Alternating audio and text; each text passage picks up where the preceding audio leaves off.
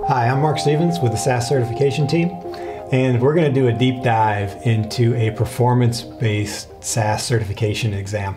So I'm midpoint in the exam. It's already begun, and if you haven't seen the intro video that we have on our certification website on SAS.com, I'd go back and check the intro video. It tells you how to pick your user interface and size your windows to get you all started. So this is actually past that point, and now we're actually looking at our first project in the exam. Now, is this an actual test question? No, I'm not giving away any content, but it is the same concept, level, difficulty, same idea what one of these questions would look like. So let's get into it. I see the project. I see what data set I'm going to be using. It gives me some advice on how to save the file. What data set I'm reading, what I'm going to be creating, and then we see a character variable that we're going to be using, right? So a sales cat variable that's going to be used to subset all of the observations in the data set into different groups, Class A, AA, and AAA. So I see I can save the program. It gives me an idea, so I can go in here, gives me a name, so I can go in and find that location, the cert folder, programs. It suggests I save it as program 01, so now I've got it saved. Always a good idea to check out your data first, know what you're dealing with. So I'm gonna look in my libraries here, and I see I'm working in SAS Help, so I come down to the shoes library towards the bottom of the list. I should have picked something at the top of the list. Pop it open, and I get a quick view of what that data looks like. I can see my character variables, my numeric variables. I can see the values of different observations. I'm going to be working with this sales variable to do the subsetting, and I can see I've got values less than 100,000. I've got some values over 100,000, so I can start to see how it's going to subset out. So I get into my program, and we start writing away, right? So I'm going to start right off by creating that work.salesRange dataset, and I'm going to create it from using my set statement, the SAS help.shoes dataset. Now I get into the subsetting. I see that I am going to be creating a sales cat variable, and I'm going to be subsetting it based on value of sales. So I think if statement. And if you have another way to solve the problem, that's fine. On the base exam, we're not looking at your code. We're only looking at the results that you get to give you some freedom in terms of how you choose to solve the solution. Let me point out the advanced exam, we do care, so we are going to be looking at the code. But in terms of what I'm doing right now, base exam, we don't look at the code. So here I go. If we say sales is less than 100,000, then my sales cat variable is going to be equal to class A. I can then go on with if that statement is not true, go on to my next with an else if sales is less than, and there's no reason in here why if I chose to use a less than symbol instead, except it's inclusive, isn't it? So I want to do a less than or equal to 200,000. Then sales cat equals class AA. And then finally close it out with if sales are, this time let's go greater than 200,000, then sales cat equals class AAA. All right, so we've got some code. I'm going to save the program. We'll go ahead and run it, and we'll see what we get for results.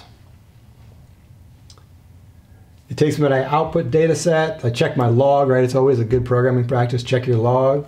There's no errors in the log, so that's a plus. But then we also want to check our results, and I can see that we created a sales cat variable. And initially, I see lots of values. They're all class A, even some values that are over the 100,000 mark, which should have been class AA. So even though my code ran without a mistake, it's not giving us maybe the results that we expected. Some of you can see clearly already why that is. We'll build for that. Let me show you a few extra things here. So like maybe I want to investigate that data set a little bit more.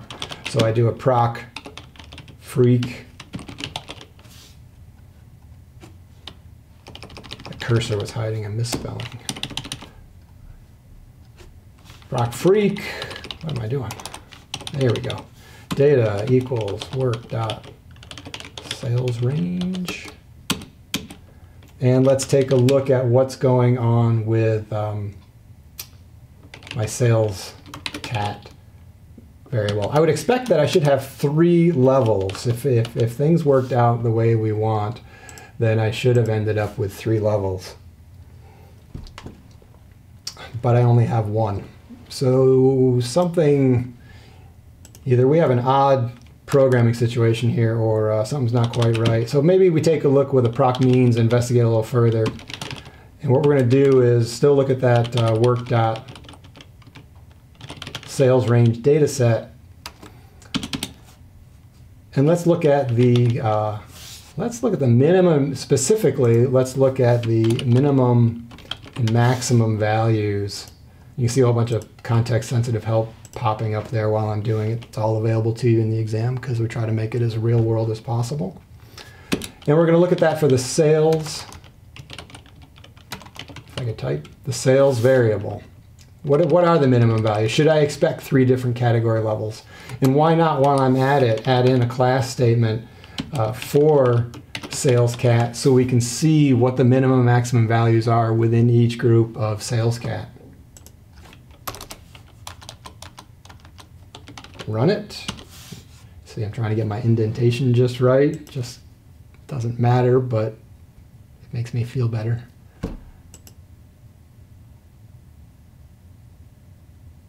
I'm only getting that 1 value of class A, right? And I can see my minimum value at 325 and my maximum value is over 1,000,000. So it's not subsetting correctly. So something is not right with my code. And those, a lot of people, maybe you've already seen it. Problem being, if I look at that, let me find my output data set. If I look at that sales cat variable, I can pull this up, it's only 7 characters long, right? And sales cat AAA is 9 characters long. I didn't tell SAS how long that variable was supposed to be. So in my first if statement line, that's the first place where it occurs in the code, SAS set the variable to be 7 characters long to match the class underscore A. Therefore, later in the program, it truncated the length. So one easy way to fix it right off the bat would be to go in with a length statement and define the length of my sales cat variable to be 9 characters long. And I use the $ because it's a character variable. Now if I save that program and give it a run, let's see if we get some better results. Now I've got 3 categories, right? I've got the class A, AA, AAA. In my means procedure, I can see my minimum and my maximum values. Then they are within range, right? Class A should be all under 100,000. AA between 100 and 200, right?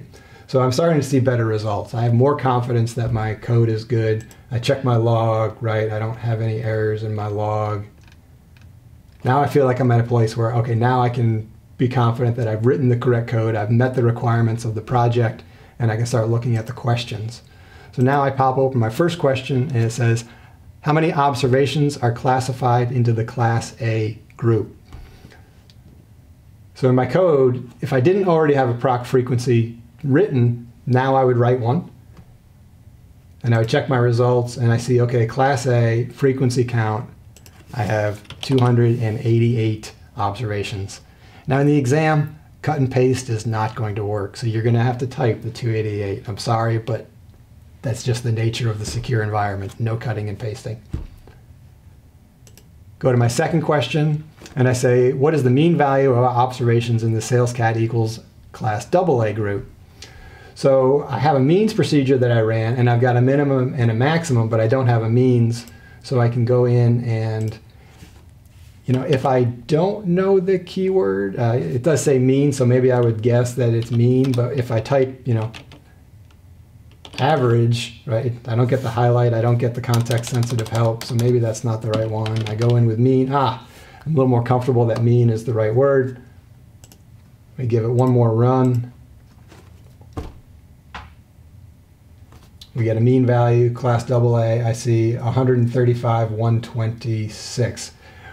We also say round the answer to the nearest whole number. Just trying to give you some comfort level in terms of how far should I round this. So if I go in here and I put in 135, 127, I guess that is technically the exact right answer. I said round it to the nearest whole number. But at the same time, I'm testing you on your SAS coding skills. I'm not testing you on your rounding skills. So if you were to have answered it at 135, 126, you're still going to get the right answer. If you forgot to round and you put in 126.88, still going to get the right answer.